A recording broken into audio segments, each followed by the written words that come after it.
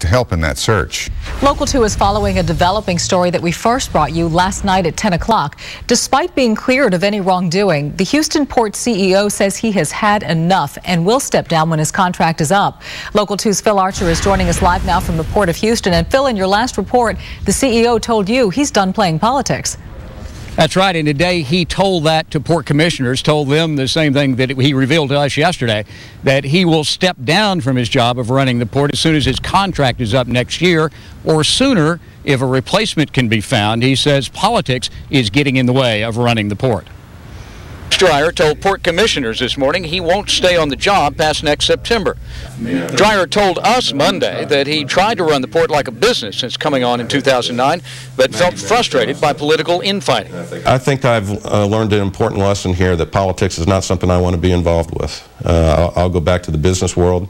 Dreyer made the decision after a district attorney's investigation cleared him of wrongdoing in connection with use of the port's tour boat, the Sam Houston.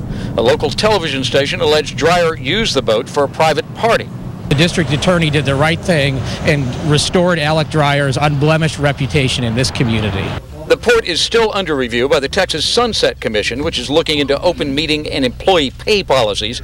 One of Dreyer's critics on the board is Commissioner Elise Lanier, who says the CEO may have tried to run the port too much like a business at first.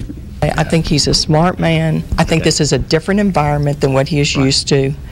I mean, I've been around government agencies for almost 30 years now, and it's a lot different. You have to work with people and you have to negotiate with people. Commissioner Lanier says there have been improvements made under Dreyer, especially in making business dealings more transparent.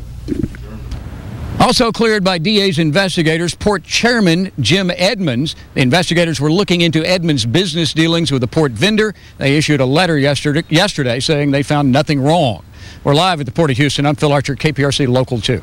Now